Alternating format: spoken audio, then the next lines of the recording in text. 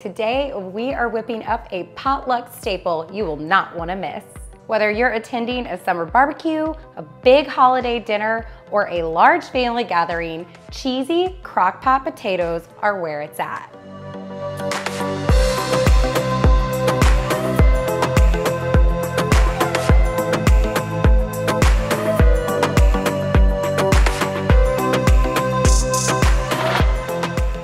Now, the ingredient list for these cheesy crock pot potatoes might look a little bit different than what you're used to, because today we are kicking that condensed soup to the curb and we are gonna welcome in a velvety smooth, made from scratch cheese sauce that is eons better than anything you could ever pour out of a can. Here we have a giant bowl of frozen diced hash brown potatoes. So this is one whole 30-ounce bag of diced potatoes plus another half a bag. Now let's come over and talk about the sauce ingredients. The sauce is gonna begin with butter on the stovetop.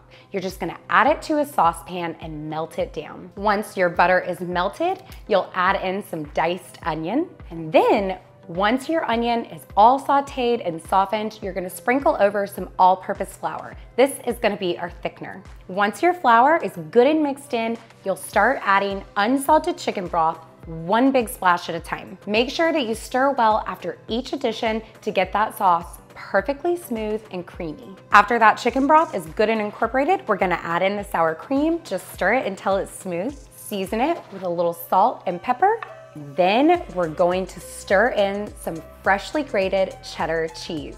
Now, if you taste test this sauce, you are going to notice that it has a very strong flavor and it might even seem a little too salty, but you have to remember that you are seasoning a lot of potatoes. Okay guys, once that sauce is ready, all that's left to do is pop the top off of your slow cooker, add in those frozen diced potatoes, pour the cheesy sauce over the top, and then you just give it a stir so all those potatoes are good and evenly coated.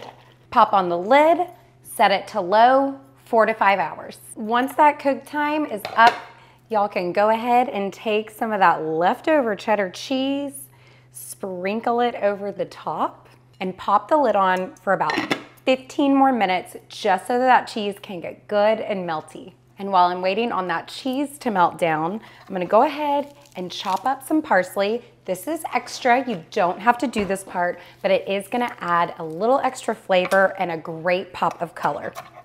Okay, the cheese is nice and melty on the top. I'm just gonna garnish it with that chopped parsley. Now, are y'all ready to see a delicious ooey gooey cheese stretch? Let's taste it. These are some seriously cheesy potatoes.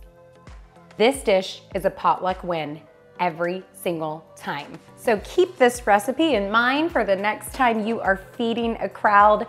That's it for today. Thank you so much for watching. And remember, if you like this video, give it a thumbs up. And don't forget to subscribe to theanthonykitchen.com for this recipe and hundreds more, perfect for entertaining, and to our YouTube channel, The Anthony Kitchen. Thanks so much for watching, and I'll catch you next time.